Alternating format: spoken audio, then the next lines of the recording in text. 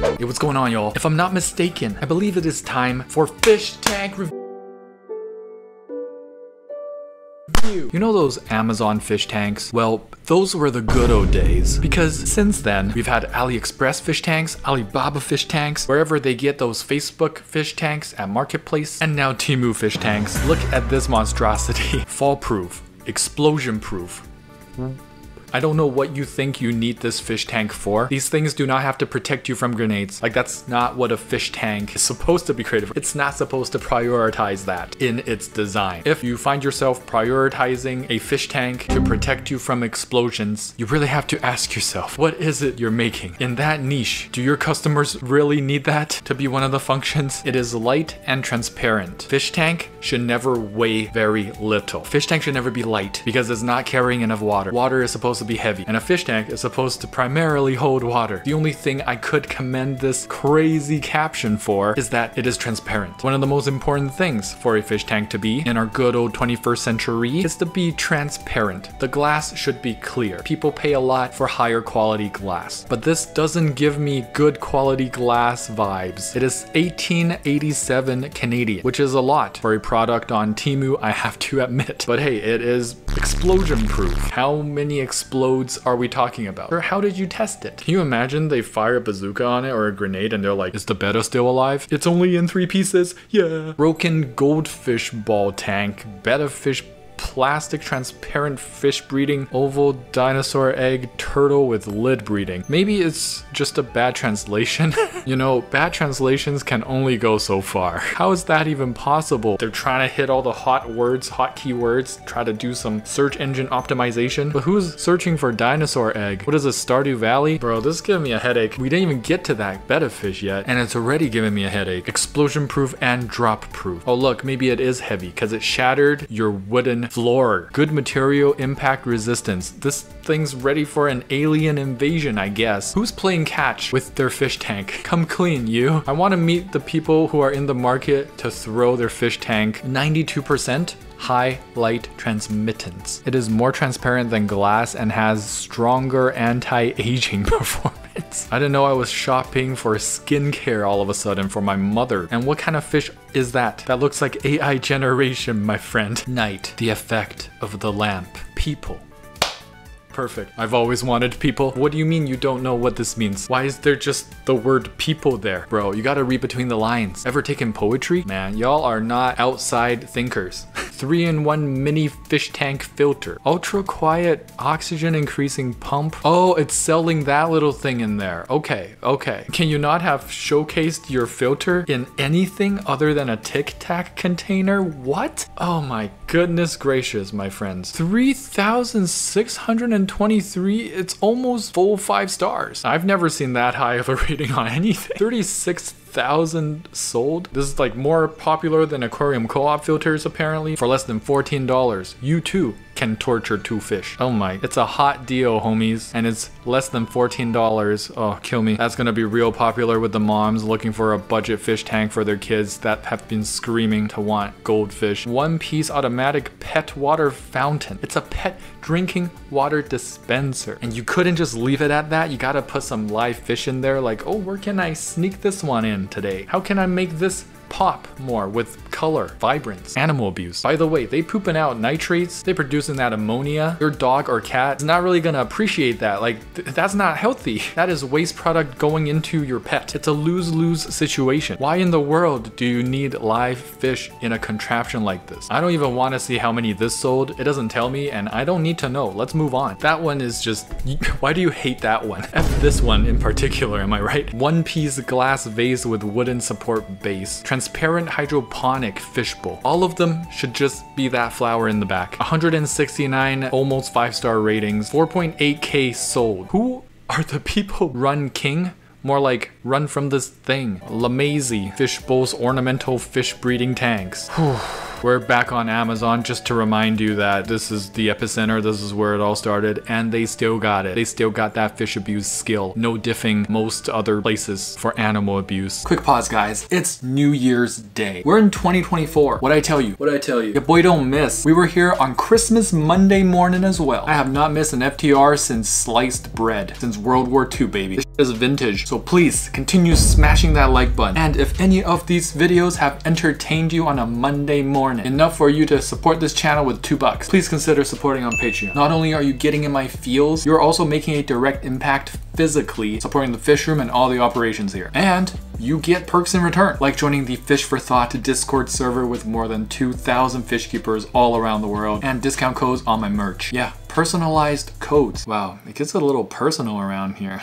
All right, Chris, you ruined it. Now who's gonna want to support this channel? 2024, baby, let's go. Sinister Eye 5901 sent in their 29-gallon with corridors, black skirt tetras, neon tetras, and they planted it with a water onion, some java fern, and dracaena. Now, dracaena are gonna be your terrestrial species. They do like moisture. There are some species of dracaena that are a bit more aquatic, but I don't believe there are any true aquatic, like full aquatic into the water all year long sort of dracaena. Not to my knowledge. And usually PetSmart sells it, so anyone who buys it puts it in their fish tank submerged forever and they'll just die. A 3.85 out of 5, keep it up. My very first tank. All right, so I went into the comments and the comments have persuaded this person to remove it from the bookshelf because that tank is way too big and the water is going to be way too heavy for that one ledge of bookshelf to hold. So this, my very first tank, very easily could have been my last fish tank or my very first crazy water damage. Prices averted. But also another pro tip, that's not much clearance on top of there, especially for a first time fish keeper. That is going to give you hell. You need all the clearance you can get to aquascape to help you maintain the thing. Looking at that just hurts me, bro, because I know I'm gonna be so limited in everything I do and I have to think twice, 3 times, 4 times just to make sure I get the right thing that fits, just to make sure I don't knock something over or like get myself stuck with the vacuum. The Pineapple sent in their first tank. It's a 20-gallon filled with neon tetras and cherry shrimp. It is a very nice first tank and I have that exact Nemo fish up top. And I think that might be the semi-aquatic dracaena up in the corner there. I think the way they've planted it, it will survive for a longer time because the leaves are actually immersed. Nice long aquascape, detailing of the rocks, nutrient-rich substrate, perfect. The heavy cornerscape with the wood, the java ferns coming through, 4.19 out of 5, keep it up. A photo from my recent import of my freshwater eels in their sorting tank. Oh my goodness. Why are they so dramatic, man? It's kind of like the Dementors coming through some tunnel, all trying to rush out of it. Spooky. Snail gun, the channeled apple snail. I'm not sure what the channeled part is, but I guess there's a reason why they call it the apple snail. It's pretty much bigger than a lot of apples. That is crazy. This is a beautiful snail. And it's so big that I thought this hand did not have a pinky because it's blocking the pinky. Nah, sent in this fish tank. I usually, like I say all the time, don't do any reviews of saltwater because I'm ignorant to saltwater. I don't know my stuff, but this looks like a pro scape. The corals are amazing. The anemone, this looks like much better than the coral reef nowadays, unfortunately. So scape wise, you know, I'm mesmerized. This is like perfection to me. I don't know how I could improve on that scape. But stocking wise, I also don't know probably as much as this guy right here, but there's just some questions, you know, maybe you can help me confirm that nah here is not doing something ungodly. Because I see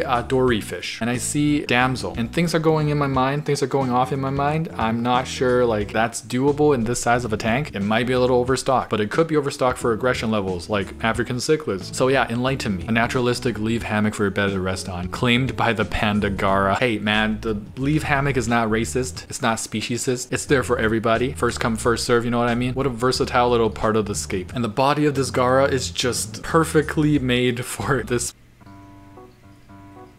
Oh my goodness. Wow, the water drains so damn fast. Oh, and the fish are just flopping in there and they're pretty much gonna die because there's nobody around. Let me see. So it's an 800-gallon aquarium that shattered in the middle of the night. Oh my goodness, man, that is crazy. That is my nightmares. So since we bought this store, it's been nothing but trials and tribulation. We are determined, probably saying we're determined to make this work, even though like in the face of these horrific things that are happening. This looks like to be a local fish store. It's called Aquatic Sea Life. If you have the time and if you have the resources, please help out this fish store, even sending them an email to cheer them on. What crab is this? Well, I'm no expert, but That is probably a red crab. I like how it just takes the food and gets the hell out of there. But it came dangerously close to nipping that noodle in half. Holy crap, that coolie loach lucked out. Because I think it has some sort of reflex or like instinct to clamp those claws tight shut. And that coolie loach was really teasing those pincers. I don't think the red crab is like 100% safe around little noodles. They can be pretty opportunistic hunters. That doesn't look like a good time. That looks like an accident waiting to happen. One day in their new tank and already eating from my hands. Well, what can I say? Paradise fish, they don't mess around. They're very confident fish. They don't care.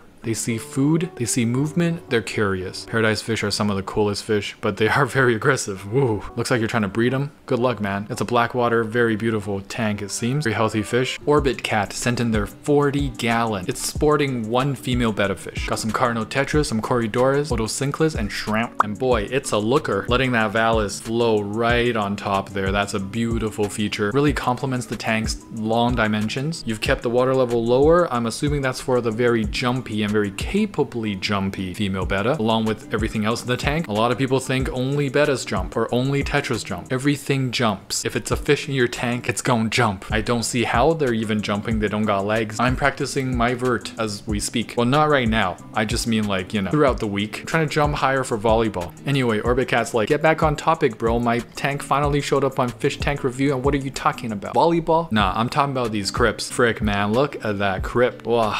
Crazy. Dorogen repens, little details in the back. Don't think I didn't see that. Look at that moss descending. The nice Java fern. Hygrophila polysperma. What is that thing? I don't know. I'm too poor to find out. Beautiful, clean sand substrate. Perfect for your Cory cats. What I want to see in this tank is a nice school of laser Corys. That would be so cool. 4.7 out of 5. Keep it up. Rasbora swallowed a whole shrimp and is swimming around with it in its mouth. Normal? Yes. I believe it's normal. But to be clear, the first thing you think of when you hear the word Harlequin rasbora is not that they eat shrimp. Shrimp is usually not on the menu for these guys. Nature is never black and white. Perhaps the conditions in this tank were just so perfect that allowed this very opportunistic individual of a Harlequin rasbora to go after a shrimp that might have been molting or was a little smaller in size. It got a little trigger happy when you were feeding the tank, but for the most part, I'm gonna say it's pretty shrimp safe. Can anyone ID this string thread looking thing?